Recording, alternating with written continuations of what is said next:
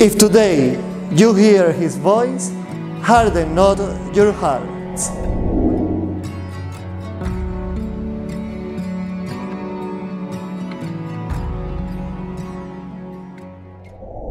My dear friends, the Word of God is proclaimed at every Mass to help us live our lives as Christians, to put His Word into practice.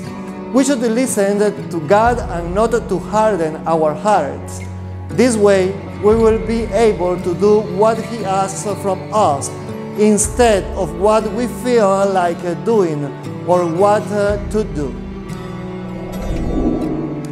This weekend, the readings tell us to correct our brothers and sisters and remind us to the commandment to love others as we love ourselves.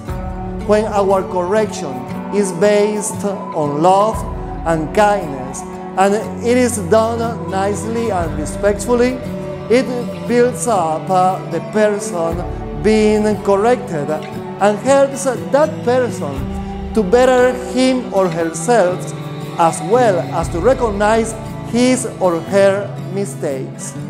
And if the person in question received the correction in a humble manner, acknowledging his or her imperfections, will be thankful because we'll see the correction as an opportunity to grow and develop. On the other hand, negative attitudes such as gossiping, the desire to hurt, rivalries, jealousy, vengeance, lack of mercy, and the thought that we are superior or better than others hurt and break any kind of relationship, harden our hearts, and impede us from being instruments of God in the lives of those around us. Are you loving others as you love yourselves? When you correct someone, how does that person receive your correction? Let us try to make the prayer of Saint Francis of Assisi a reality in our lives. Lord, make me an instrument of your peace. Where there is hatred, let me sow love. Where there is injury, pardon. Where there is doubt, faith. Where there is despair, hope. Where there is darkness, light. And where there is sadness, joy.